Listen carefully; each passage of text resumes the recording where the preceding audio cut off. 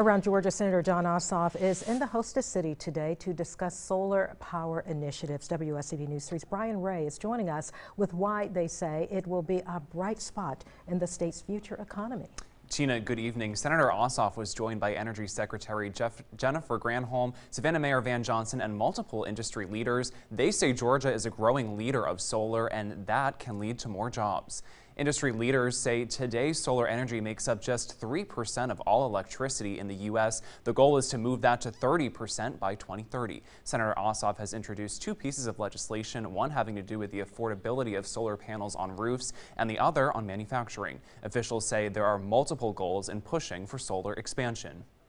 It's coastal Georgia that's seeing the more frequent tropical storms, the increased storm surge and coastal flooding. It's coastal Georgia hit hardest by the impacts of climate change. This is about ending pollution. While it used to be that the fossil fuels were the cheapest, solar and wind have now become, in many places, cheaper than fossil fuels. And that means a huge opportunity for people to save money. The United States can and should lead the world. Georgia should and can lead the United States, and Savannah and coastal Georgia should and can lead Georgia.